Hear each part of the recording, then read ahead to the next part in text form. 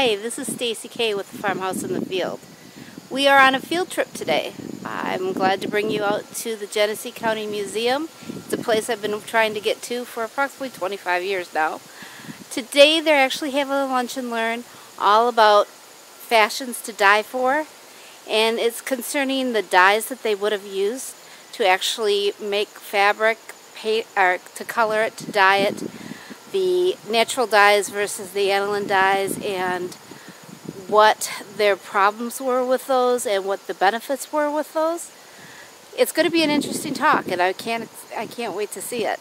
So I thought I'd bring you along as somebody that's interested in knowing about how things were done and how women traditionally would have kept house and how they would have kept their homes and their families. I think this is going to be an exciting time. Nil, N-I-L, was Sanskrit for deep blue. And anil was an ancient term for indigo.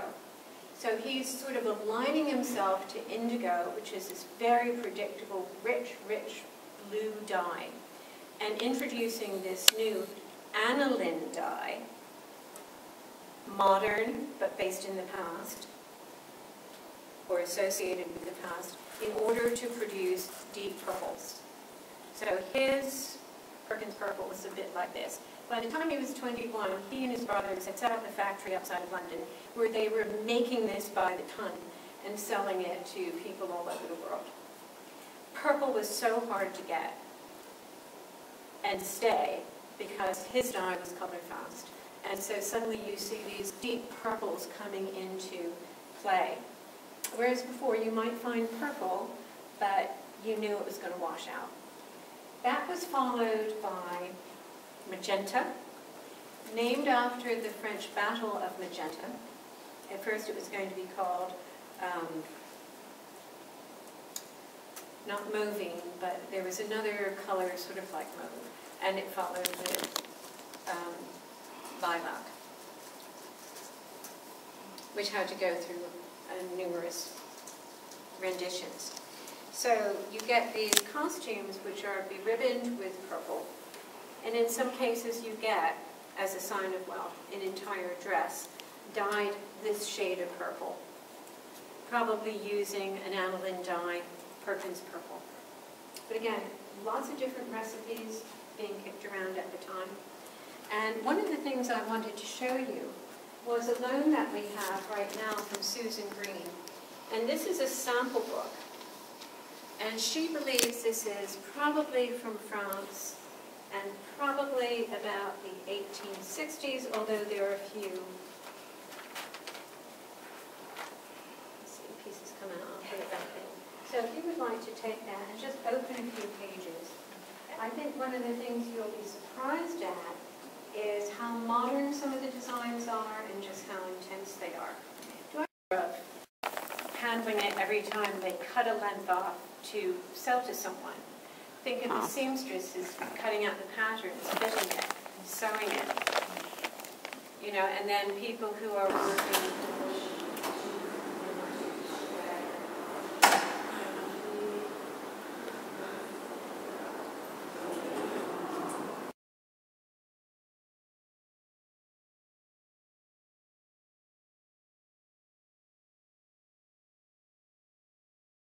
using different berries, Persian berries, which give you a yellow. And then they were using different types of blue dyes, indigo, Saxony blue, and over-dyeing. Maybe starting out with blue, then starting out with green, and they would come up with this very olive green color, very typical of the late 18th century. At the same time, people were trying to get to green, and someone once said, well, why couldn't they use grass or something like that? They did. There was a chlorophyll green. But the problem was it wasn't color fast. So they were using grasses and other plant material to try to get that green, but the whole question was the fastest. By using a blue and then over-dyeing it with yellow, they could get some sort of green. But in the 1775, you had different chemists already working on how to get a good green color. It's very fashionable, but very hard to get. And there was a German by the name of Scheele who came up, again, chemistry background, with a really good green. And he used basically chromium of arsenic to get that green. And that was a good, brilliant green. Depending on if you added a little blue to it, you could get an emerald green. And those really deep, vivid greens just happen to be Napoleon's favorite color. And in his various palaces that he had at, let's see, I'm trying to think of the house he used in Paris. It's escaped me right now, but his library and his bedroom suite, all done in green. When he went into exile, his bedroom had green bed hangings, green upholstery, green wallpaper. The big problem with this particular type of dye is it's friable. So if you, by friable, we mean it flakes off. So if you're sitting with your arms on your green upholstery and your hands are rubbing back and forth as you're thinking about what you're going to do, you're absorbing some of that arsenic into your skin. Ooh. Now, they did an autopsy on Napoleon when he died, and they found that he had very high levels of arsenic. And there have been all these rumors about he was being poisoned. And there are a lot of people who say, well, actually, it might not be that he was deliberately killed, but it could be that the armchairs and the bed hangings did him in, that he just acquired this. And there are recorded deaths from people who handled these green dyes. Usually it wasn't the person who wore them, it was the person who had daily exposure to this stuff that really could get quite sick.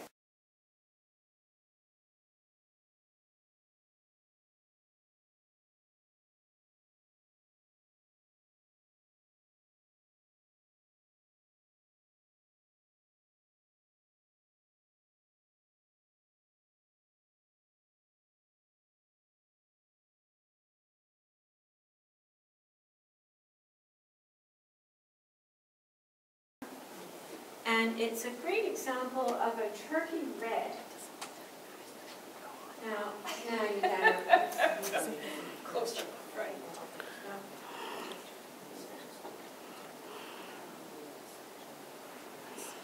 Now they would have used madder, which is a plant that grows, and there are a lot of people who probably grew madder and had dye plants growing in their backyard too. But not all madder is made the same way. It's the same thing. Just like all strawberries aren't the same. The madder that came from Turkey was highly concentrated because of the variety, because of the soil, because of the water, the growing conditions. And so you get a great variation in colors. But the madder was very often used to get any tone from a rusty brown all the way up to purple, depending what you combined it with. If you were using logwood, that would take you into the purple tones. But again, they were very fugitive, and logwood would be hard on the cloth. Now, another way that they would get reds and pinks, and by the way, madder was also used to create pinks. As I said, every sort of shade in the rainbow, from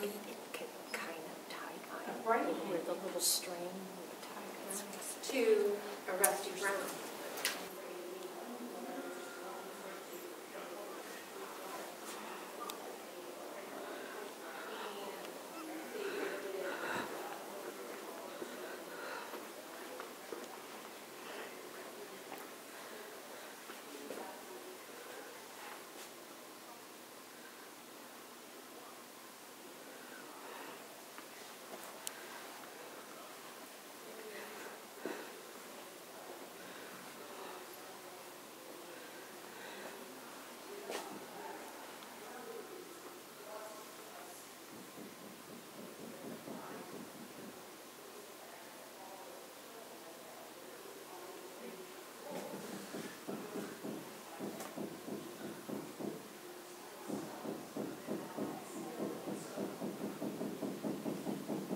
Oh, how pretty.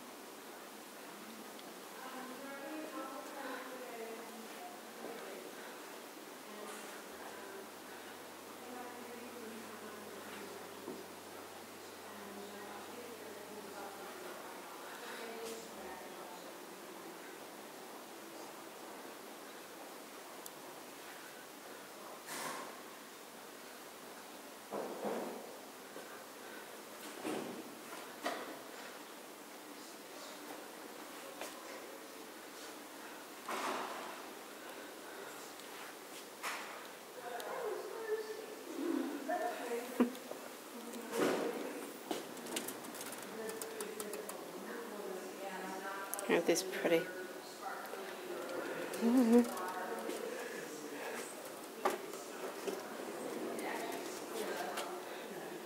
Oh, that's pretty.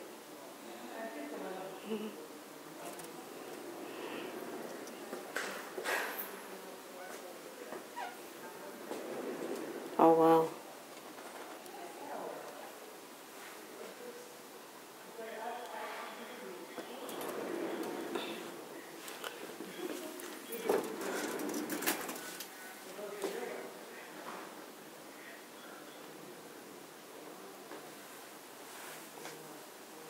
Look at how dainty those are.